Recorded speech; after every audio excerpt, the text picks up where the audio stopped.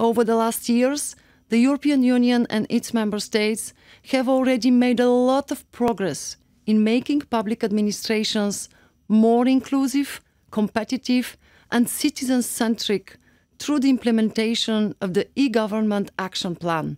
Today, 58% of European citizens choose to get in touch with their public administration online, and the overall online availability of public services is at 82%. But the digital transformation of government requires constant efforts. When it comes to online processes, many citizens are reluctant to use electronic payment services. Others are worried by online disinformation and what it does to our democracy. These examples show why trust is essential for any digital economy and society. On the 29th of September, we'll take an important step forward towards a safer and more trustworthy environment.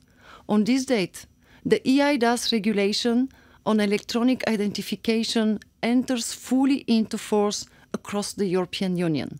This means that electronic IDs recognized by a member state, such as national eID cards, bank cards, or other types of electronic identification credentials, can also be used in other member states.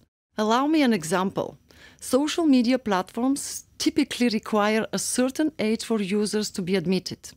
A citizen who is interested in using this platform can now request an authentication service to verify that she does fulfill the platform's age requirements. Most importantly, beyond this verification, no personal data will be transmitted, such as, for example, the exact age.